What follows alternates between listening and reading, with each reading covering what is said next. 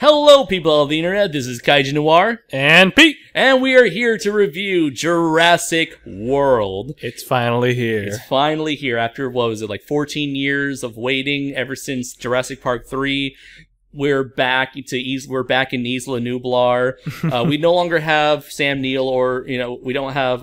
Any returning... Yeah, we don't have any returning characters. We don't have Jeff Goldblum. We don't have John Hammond, sadly, rest his soul. But we are still here with a new cast, a new world, a Jurassic World, in fact.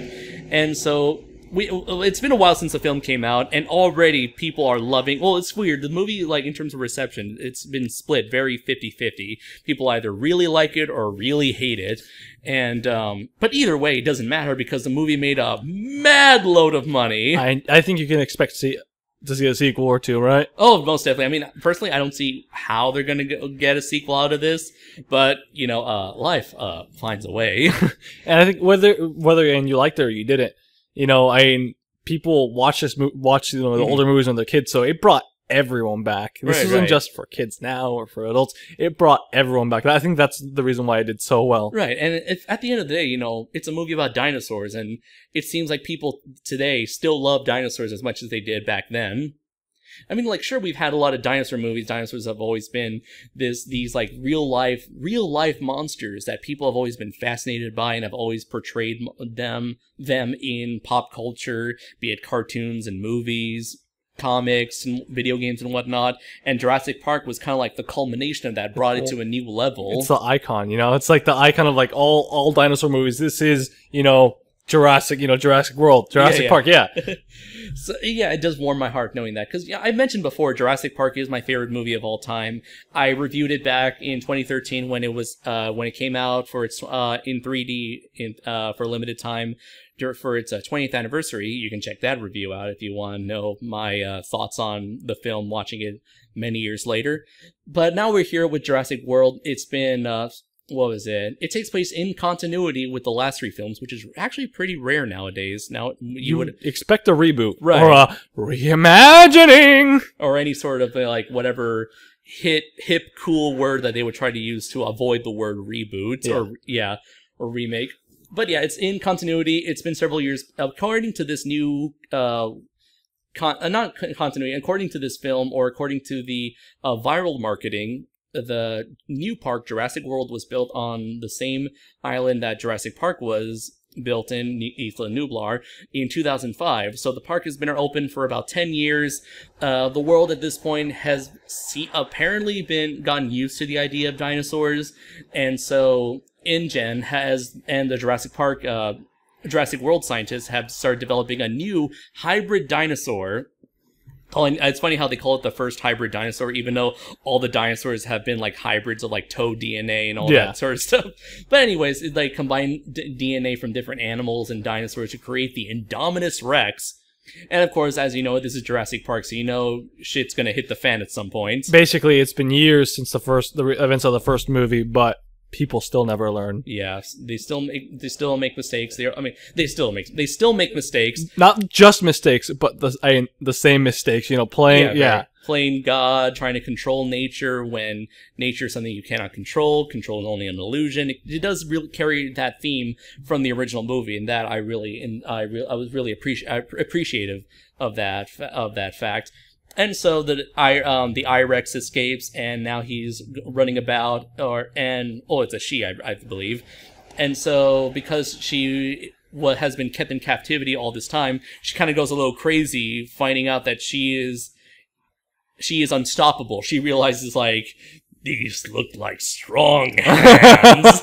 Well, when you find out, there's a certain element to her that you find out why she is the way she is. So she's not just a regular, dinosaur. She's an intelligent dinosaur. And she's had no interaction at all. She's kind of like toying around. She has like, it's kind of like the I-Rex it's kind of like a serial killer where once you kill one person, you realize there's no consequences, or you feel like there's no consequences to killing people, you start going off on a rampage. So who better else to stop the Indominus Rex than none other than Star-Lord himself, Chris Pratt, as Owen Grady, who is a raptor trainer.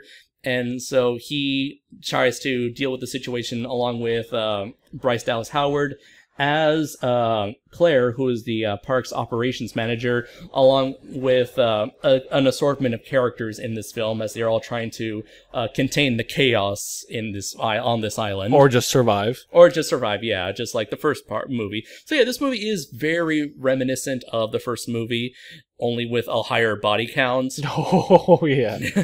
And other than that, there are definitely a lot of callbacks to the first Jurassic Park film, including a very wonderful sequence that I don't want to spoil because, the movie just came out. But there's this sequence in the film where they do pay loving tribute to what came before in previous films. That and there's, again, like I mentioned, different references. They even do that whole, like, rear view window mirror shots. There's this one employee that I really like who was wearing a Jurassic Park shirt. He's like, I got this off eBay, near mint condition. Don't you think that's in poor taste? And I was thinking, well, this park is in poor taste. I know, right? What else? Oh, yeah, the same character, the technician, he had Ian Malcolm's book. Did he really? Yeah. Oh, yeah. He was like, what was it called? I forgot what it was, but I can search it up right now. But, yeah, well, I gotta say, I really enjoyed this film.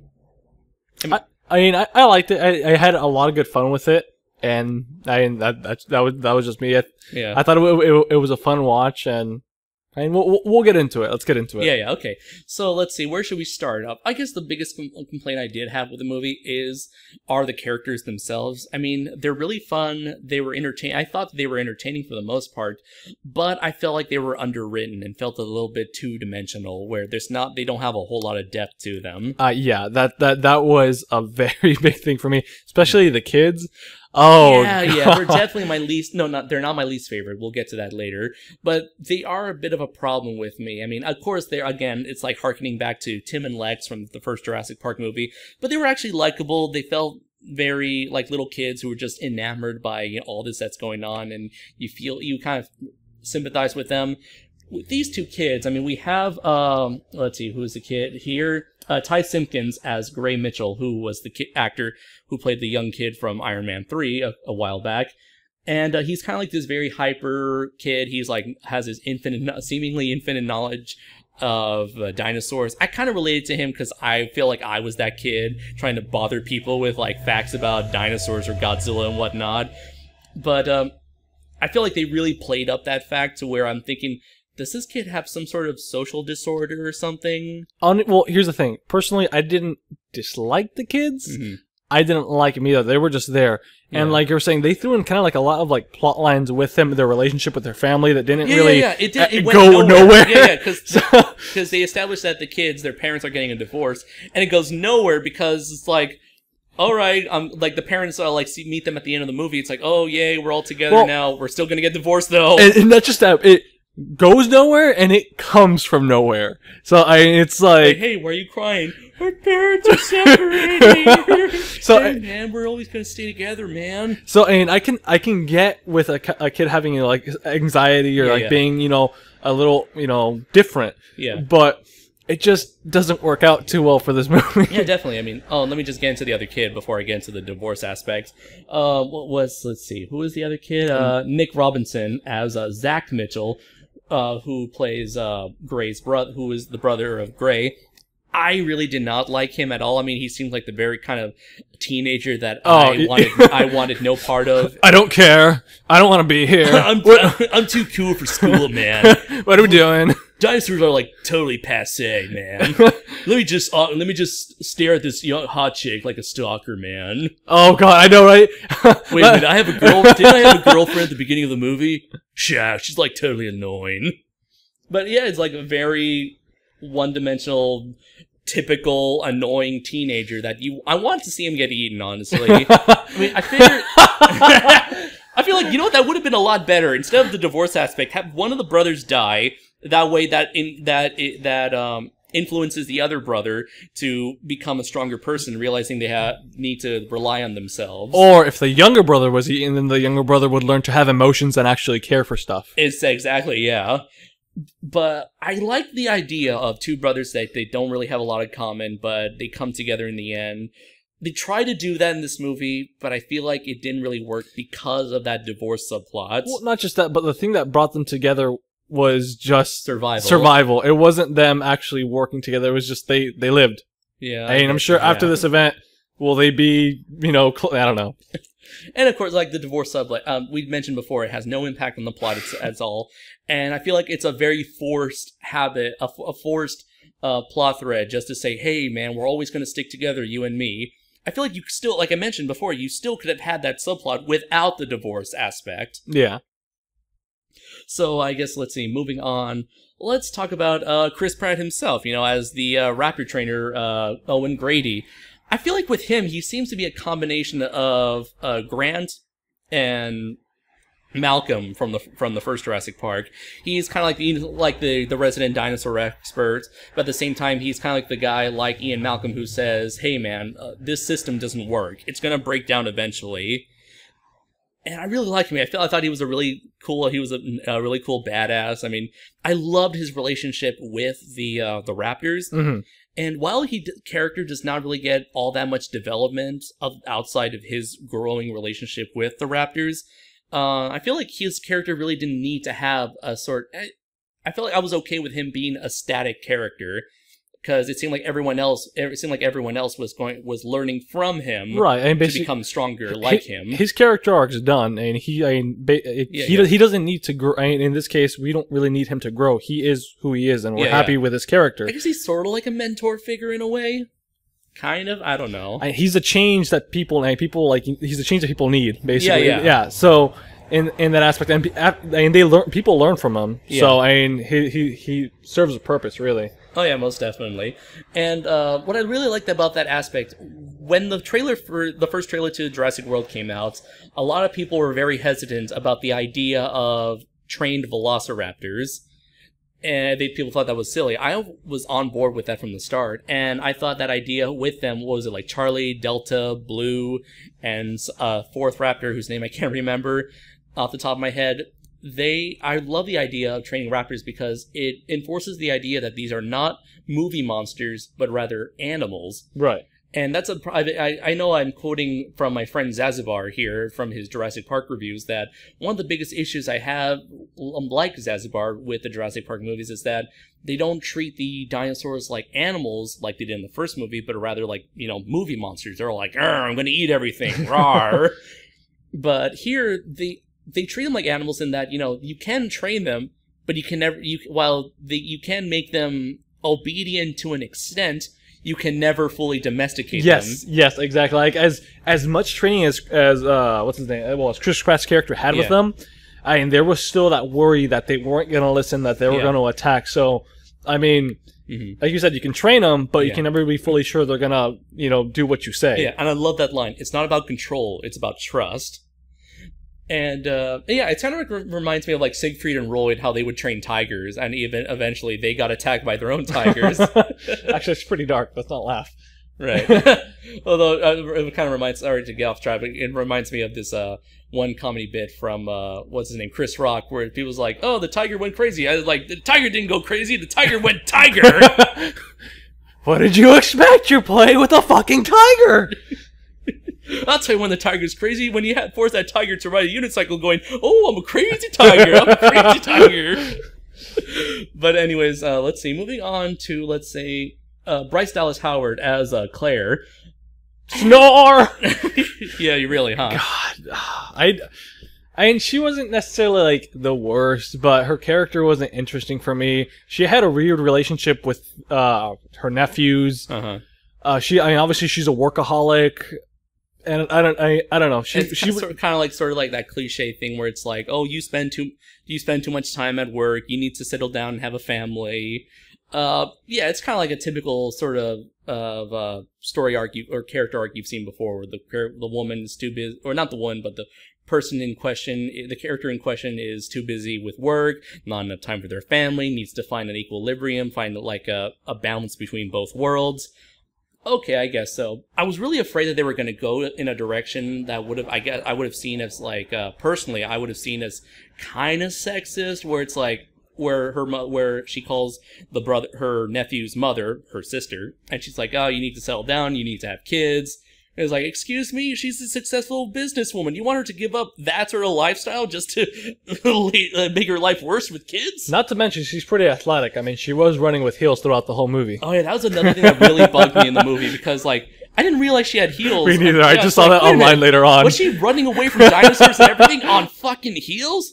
Like, what kind of bullshit is that? And then I learned that the actress, Dallas Howard herself, she convinced the director to keep on the heels because she thought that it would preserve her character's femininity, and she thought that it would be realistic for her type of character to wear such high heels. No. And you know what they did? They hired a UFC champion to train her to walk and, perform in high heels. Kidding me? So, I guess in terms of, production-wise, they really did spare no expense. I guess dedication, but really, it was like, you gotta think to yourself, Bryce, if performing in high heels requires hiring a UFC champion, I don't think running in high heels would be realistic to begin with if you need to go that far. No. Oh, God. As for it being related to her character, I guess you can make the stretch that her character is in control mentally and physically when it comes to her position as a woman with tons of responsibilities in terms of running the entire park, the business side of the park. So I guess she's kind of trained herself to be able to have total control over herself, and in such case, running on high heels.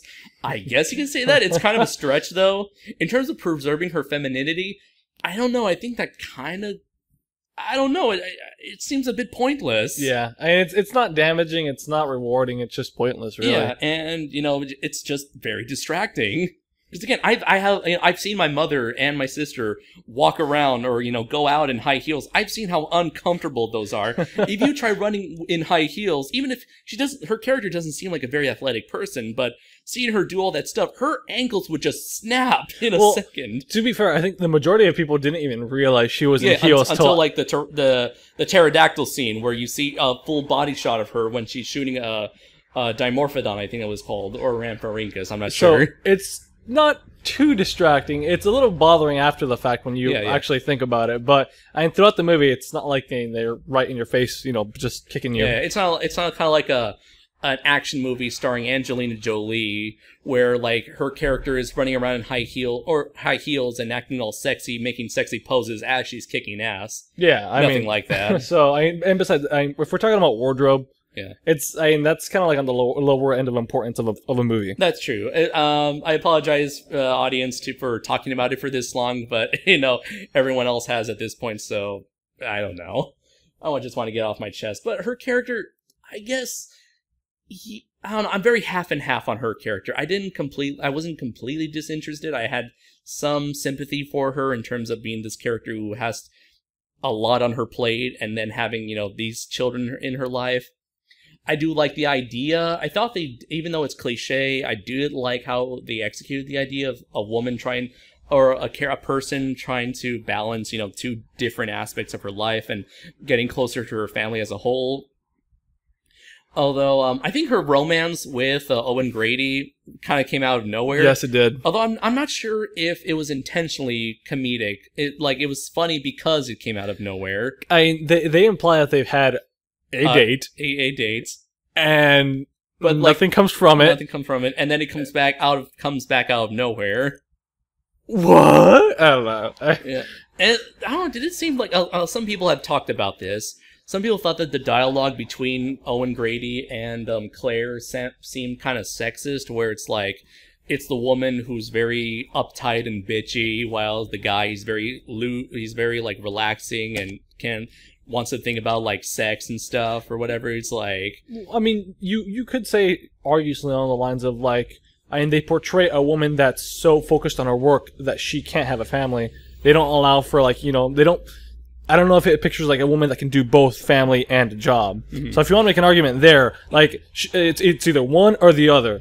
That is very true, because I remember in one of my last classes I took in college, one of the things we talked about in terms of the portrayal of women in media that's been a recurring thing that's been going on for decades is like the working woman. And like you mentioned before, there's rarely has there been a woman who is successful at both her professional and domestic lives. It's either one or the other. And they tend to criticize women, or try to, whenever there's a woman in power or a woman in a professional business, that person tends to suffer, as opposed to any woman that's in a domestic setting. So yeah, it does seem kind of sexist to have a woman in a occupational setting. It's only to have her, kind of fall apart in the end. But I don't think that really happens here, where sure, everything falls apart and she is criticized for her position. She does end up coming out as a stronger individual. So I don't know, I guess it's very half and half. Because again, we're dealing with themes that have been going on in Hollywood for decades now. This isn't the first movie that, that gives you like a polarizing effect of either a woman that has a family or the woman that is a workaholic and can't seem to find a perfect balance of both. Yeah. So I mean, this is nothing new. Right. It's to say that this movie is sexist because of that, because of the character they give her, would be a little unfair. I don't know. Yeah, and although it's kind of weird, it's like, it seems like at the end of the movie, Jurassic World is like no more. Sorry, spoilers, but I guess mild spoilers. She's much more closer to her family now. So are they kind of saying that she's abandoned her professional life and gone towards a family life? I'm not sure about that, because it seemed like it didn't look like she wanted to start a family of her own. But even though she's with Owen by the end of the movie. But I like that line where it says, like, what are we going to do now? We survive together. So it's like, we're going to need each other. I need you to help. I need you to survive as much as you need me. So it looks like, they're together.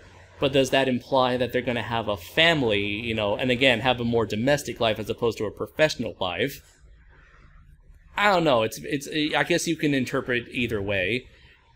It's kind of a scary thought to think that she's going to abandon her work life to go have a family. Or you can see it as, she's going to have, find that balance. I feel like that would be good. Or, I don't know, it's all over the place. So there is that issue, but I guess it doesn't really affect you as you're watching the film, per se. I guess it's just like one of those things you think about after watching the movie.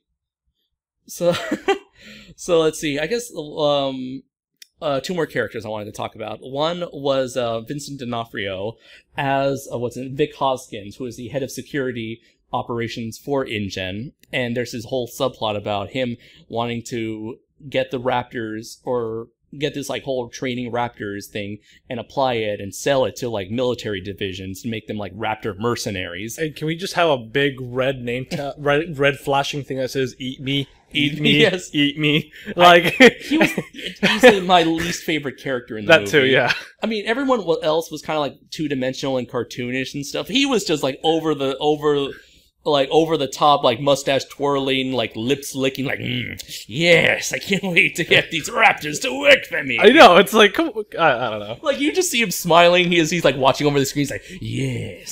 He's like rubbing his hands together. Yes, yes. It's very, yeah. There's this guy. He's this very. You're just waiting for him to get eaten at this point, because the foreshadowing is like so obvious. Yeah. I don't know. Yeah. Although it's a very interesting not fact, but it's an interesting observation I made, where he's one of those guys who can't comprehend the idea that dinosaurs that are female. There's kind of a tiny bit of a running gag where he refers to the Raptors as male, even though it's like, what's his name? Her name's Blue, and she's a girl. So I guess he's kind of like a sexist, super macho military man. I'm the bad guy, because, apparently in film, all military-related dudes are bad guys. And so it's kind of like a criticism towards that, like, super macho mentality. But in the end, the characters really, really amount to nothing. The whole Raptor subplot, again, interesting, I guess, because InGen wants to branch out beyond, or I guess like there's a part of InGen that wants to branch out beyond amusement parks and merchandise, and wants to start applying their dinosaurs and their millions of dollars into investing their millions of dollars into some other thing else. It's just like the plot for any like high tech advanced thing. I guess, yeah, it's definitely, like, oh, this could benefit mankind. Let's make it for the army. It's like we want to weaponize it. Yeah, exactly. Where's General Ross here to just convince us? And it doesn't really amount to nothing. Like, oh, we have these like not army dudes, but we have these security dudes with guns and shit. And they get wiped out by the I-Rex, like, in about a couple of seconds. It was like, oh, we're going to finally use the Raptors against the I-Rex. Oh, they don't work at all. And again, how do you expect... He says, like, oh, we're going to have Raptors, and we're going to have them... we're going to apply them, we're going to send them to, instead of human soldiers, we're going to have Raptor soldiers. Again, how is that going to work? How do you think Raptors are going to succeed against guns and bombs and shit? I mean...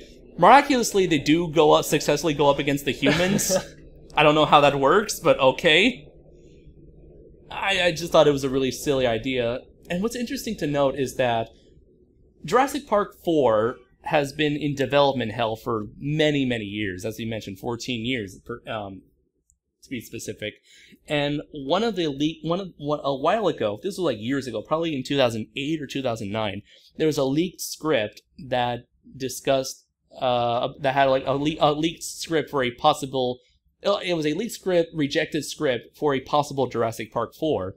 And in that script, what we got was human-dinosaur hybrids that would have acted as mercenaries. Oh, no. And they were to be led by the main character. Oh, no. If you want to know more about that script, check out one of the latest episodes of Zazubar's podcast, The Demons from Outer Space. And it seems like, oddly enough, some of those concepts were brought into this movie. The whole, let's have dinosaurs as mercenaries, let's make a hybrid dinosaur. Thankfully, not a human dinosaur hybrid. Yeah, it's very interesting to see those come into this sort of thing. Do you have any further thoughts on Vic Hoskins? Not really. There's not much to say about him other than he's a very simple character who plays a bad guy that makes things go even more out of control. Yeah.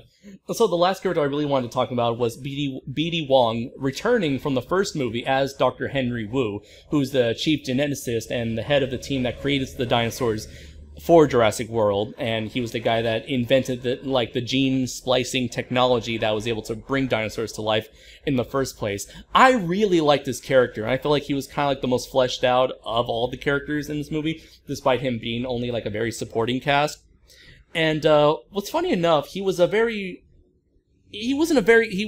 he's the guy that was responsible for the dinosaurs creation in the first place, he didn't have a big part at all in the first movie. He was just, hey, I'm the dude who made this technology. See ya. You think it'd make him millions of dollars and he'd be well known, well regarded? Yeah, but here, he had a much larger... The thing is, I recently read the first Jurassic Park book by Michael Crichton, and Dr. Wu in the book had a much larger role. He was kind of a bit arrogant. He was very antagonistic towards people who criticized his genetic splicing or his system. He was kind of like that character who was like, this is me. I'm the real father behind. I'm the real person behind.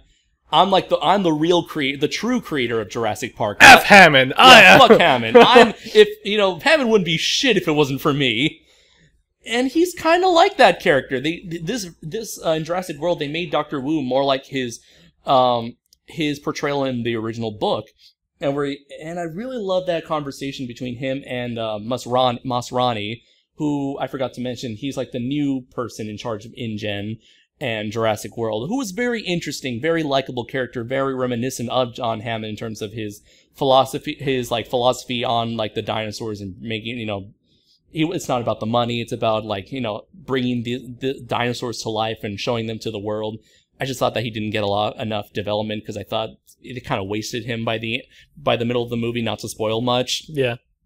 But yeah, in that conversation between Masrani and Dr. Wu, Masrani's criticizing Dr. Wu. Is like, hey, why do you have all these, like, why does the I-Rex have like camouflage and is able to hide his body temperature or whatever it's called?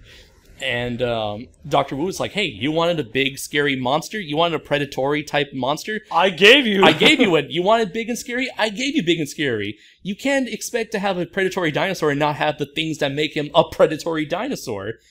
And it's like, I love that idea that he mentioned where it's like, hey, you know, gene splicing is something that we've been doing since the very beginning. We've always been including random animals into our code to fill in the blanks of the DNA code.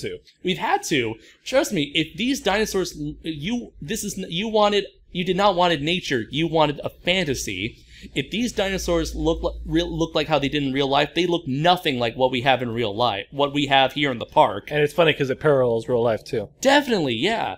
And that totally explains and now legitimizes why there are no feathered dinosaurs, or why the Spinosaurus is not a four-legged swamp creature, or why the Velociraptors, again, not having feathers, and why they're huge.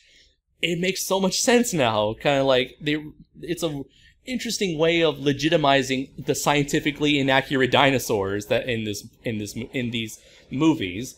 And while it does kind of take away from the fact that in the original movie they were trying to say, oh, these are real dinosaurs, this is how they really look like 65 million years ago, it kind of takes away that magic that these are supposed to be like how they looked like. But considering how far paleontology has come since 1993, it's very interesting to finally have like a legit explanation, or for them to acknowledge that, yeah, these dinosaurs are not realistic looking. And yeah, again, it plays into that idea that was also presented in the book, where Dr. Wu approached Hammond saying, hey, let's make these dinosaurs more slow-moving, let's make them less vicious, let's make them more lumbering. I mean, let's make them more like how the people's perceptions of dinosaurs are, as opposed to reality. And again, it parallels that line that he says in this film, you didn't want it real life, you wanted a fantasy. Again, playing to the whole let's pander to the biggest demographic. Let's, give them what they think a dinosaur should look like. And I thought that was very interesting world building in terms of the park and how it operated. Sorry for going on that long tangent. No, it's good. I completely agree with you. I mean, like I said, it makes it just a little bit more interesting. It grounds it in reality just a tiny bit more. Mm-hmm. You're bringing kind of like actual science into it, and it helps us understand why things are the way they are. Yeah. And it kind of really ties into the theme of this movie, where the movie, oddly enough, not only acts as a commentary on how corporations tend to rely on investors and, like, what do you call them, study group, like, what do you call it, test audiences, or like, businesses. It's like, it kind of relies on how we're like all these corporations trying to base their decisions off of what they think audiences want and what their investors want, in order to create what they believe to be a successful product. And not only does the movie focuses on that, the movie also kind of reflects on the Jurassic Park franchise as a whole, because this movie itself was made by investors and by, study groups and by, test audiences and all sorts of stuff to become a successful product. So it's it's very funny how focus groups. Yeah. Sorry, I'm very sorry. I forgot that. Yeah, focus groups, investors, marketing, all these sorts of things that have defined this film's plot, as well as the Jurassic Park franchise as a whole. So in other words, the movie itself has become self-aware. And that's what I really liked about this film, and what I think makes up for the lack of character depth and in-universe backstory, and what gives it an edge over the likes of, say, Jurassic Park 3. Now, I forgot to mention that, where another bit of, I mentioned, like, the lack of in-universe backstory. Even though this is clearly in continuity with the first three films, they don't bother to explain how on earth this park was able to have been built, despite the fact that Jurassic Parks 2 and 3 happened. Well, the only thing I can think of is they paid people and money makes the world go round. Money makes everything okay. It's not in the United States, so I mean, it's not in 1997, a T-Rex attacked our hometown. Just wondering, would you be willing to go to Jurassic World, despite the fact that in 2005, despite the fact that 8 years previously, a T-Rex attacked your town? Fuck no! I'd be fighting as much as I could to get that place shut down. Litigation all over the place. Fucking no. God, I don't want to like arrest and just like shut it down. Shut it down. What about you? I don't know. I mean, like, yeah, you know, realistically, I was like, hey, I just saw a T-Rex destroy my local McDonald's. Okay, they killed Boomer. Killed Boomer. So yeah, I personally, it was like, you know what? I just witnessed, you know, the reason why I do not want to go to Jurassic World. But then again, you know, maybe people outside of San Diego who are like, hey, dinosaurs are awesome. Let's go there. People always want to see dinosaurs, I guess. So who knows? I don't know. I wish they would have gone into that, but they kind of brushed it under the rug, and you know, they tried to no socio-political. None of that sort of, you know.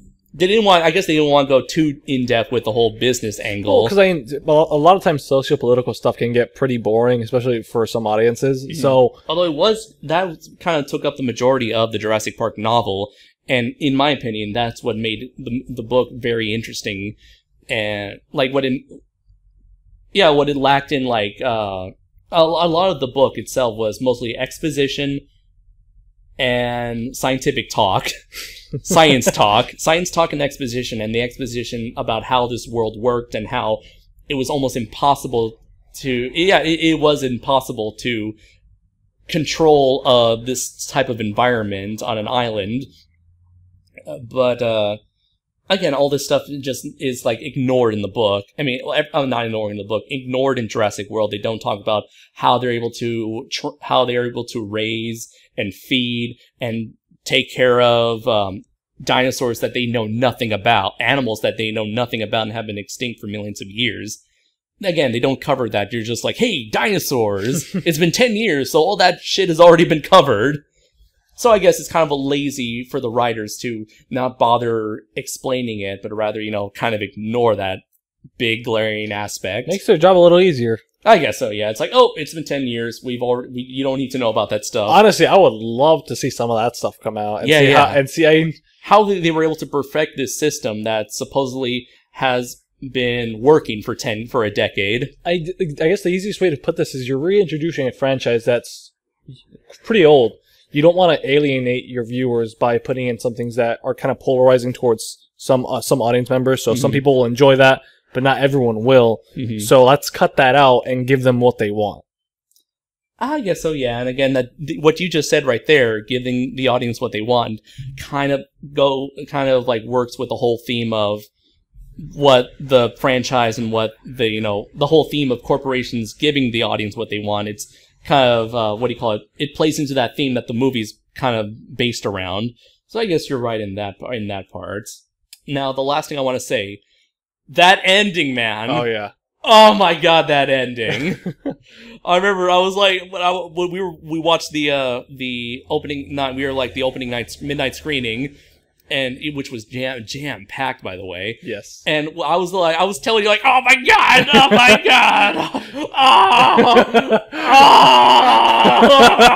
oh, it's beautiful.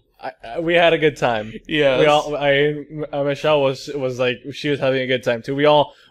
Obviously you were the most excited one, but I'm like, yeah. Like, various times I'm like, oh, like, oh my god. Yeah.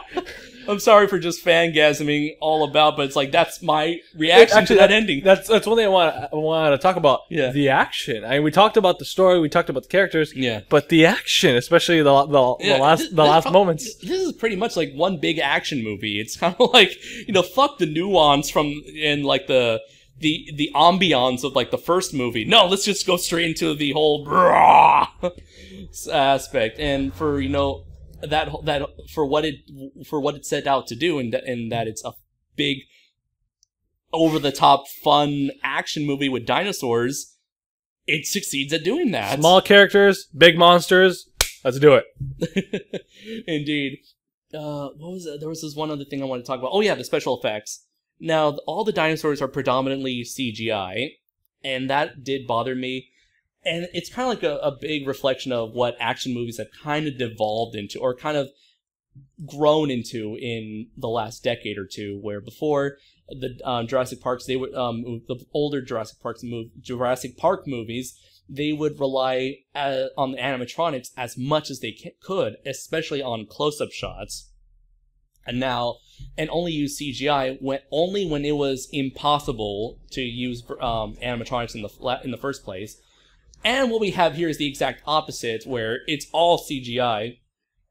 And I would say the CGI, it's definitely it's not mind-blowing per se, but it does its job. I mean, obviously it's not as groundbreaking as the first movie was in terms of the effects. Yeah. But yeah, I mean, it's up to par with the current effects we see today. Mm-hmm. I think to see we will. It's gonna be a long time before we see a big jump in effects again. Yeah, I mean, because I guess we're gonna have to wait for like Avatar 2 or something from James Cameron's crowd. Yeah. But then again, would anyone really give a shit about Avatars until then? I don't know. But even then, I mean, the jumps aren't as big as they used to be. Mm-hmm. Kind of like what happened between like the jump from the PS3 and Xbox 360 to Xbox One and PS4. Yeah. And because we've already got it to like almost so realistic. It's like we can jump by like 10 or 20%, but it's not that all amazing to the human eye. Yeah. So also, what's kind of odd is how audiences now I've had the feeling that audiences react more negatively towards animatronics, because if they've seen something that is real, they'll think it's fake because they're so used to seeing CG. It's like, that's not CG, therefore it's fake. It's almost like which is weird. It's almost like a groan. It's like, come on, you're using that? Like, that's yeah. Like, it's like, imagine if you try to show a little kid today, Jurassic Park 1, and you see like the big old T-Rex looming next to the tour car, and they're like, what? That looks fake. Yeah. To which you respond with, defend.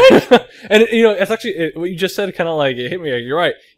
What's fake is real, but what looks real is fake. Yeah, it's a weird mentality. I'm not sure how common this is. I have a feeling that it might be, but who knows? But I guess that's kind of the thing where they do use animatronics.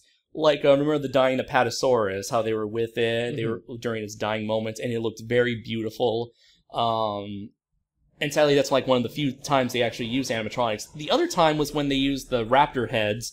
They were in that. And they're sitting there like little locking things. All you see is our heads, and I'm not sure if it was. I've seen the animatronics. I've seen pictures of the animatronics, but I couldn't tell if they were CG or if they were animatronics, because during the whole time they looked like they were covered in CG. Honestly, they could have been both. They could have been both, right? But I don't know. It's like it looked too fake. Where it's like I can tell that this was enhanced by CG at least. And I was like, why couldn't you just use animatronics heads the whole time?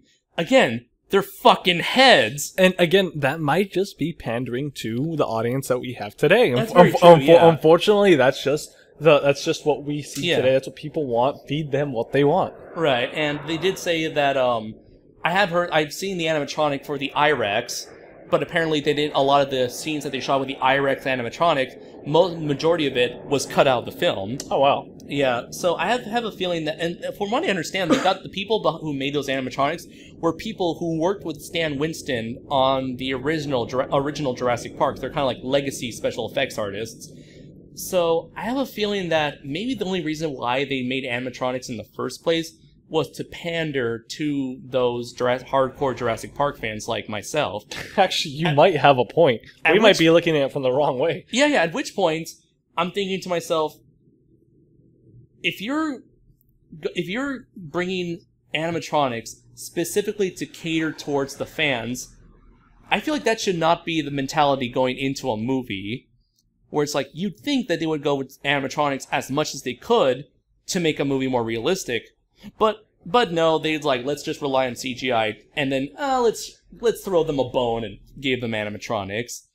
I feel like they were going about it the wrong way. I mean, again, no disrespect to the animatronics, not disrespect to the CGI artists. I guess more to like the people in charge of I guess the special effects the special effects director as a whole for how they try to approach that movie. But again, this is simply a reflection of the modern times and how big budget, special effects driven movies are run today. And also, they're cheaper too. CG. Oh yeah. CGI is a lot more expensive, I think, than animatronics, but animatronics take more time to develop.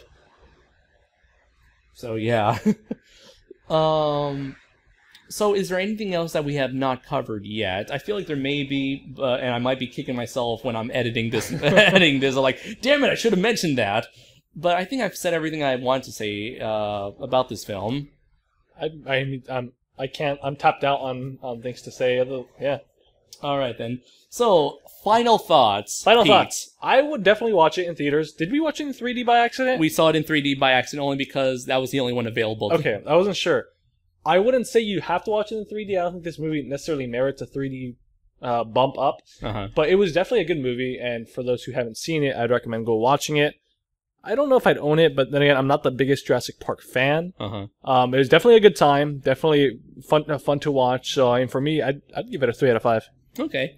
I didn't remember what I wanted to say, luckily. It was the score. They brought back the original John Williams theme. I was so happy they brought it back. However, they really felt like they really misused it. Where when you would expect to hear that, it's like where you started hearing that ba ba ba bum.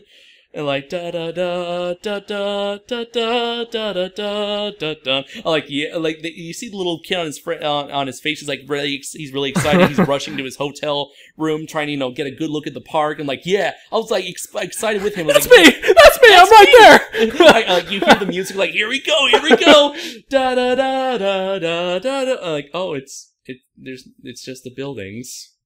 Oh, okay. Okay. Okay.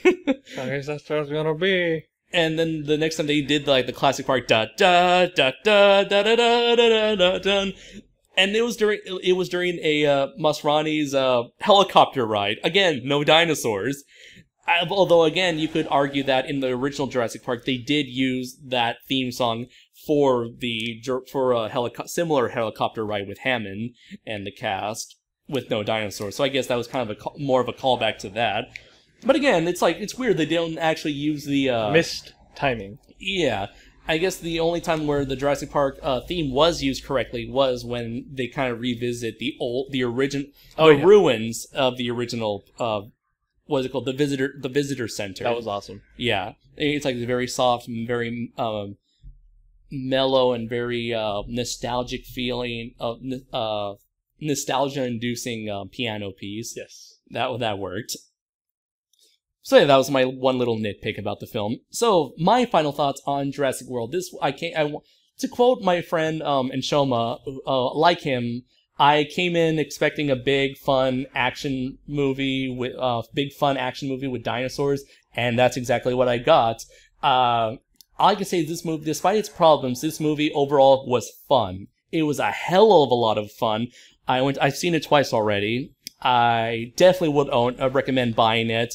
If you're a Jurassic Park fan, I feel like a no-brainer. A no-brainer. Definitely go out and watch it if you haven't watched it already. If you're not one of the millions of people who gave over $1 billion to this movie already. Do you think it deserves a bump up to 3D? I would say so, yeah. This movie, I would say, does. I would recommend checking it out in 3D. I've seen it twice in 3D. Funny enough, because of how hard it is to get into a showing. I was about to ask you, was the second time intentional? No, it was not. But it was a fun ride. I enjoyed a hell out of it. I would say this movie is worthy enough of not carrying the Jurassic Park name, because technically it doesn't, but it's worthy enough of being a part of the Jurassic Park franchise. So I would gladly give it a 4 out of 5. So those were our extended thoughts on Jurassic World. We hope you've enjoyed it. I've been KaijuNoir. And Pete. And until next time, everybody, take care.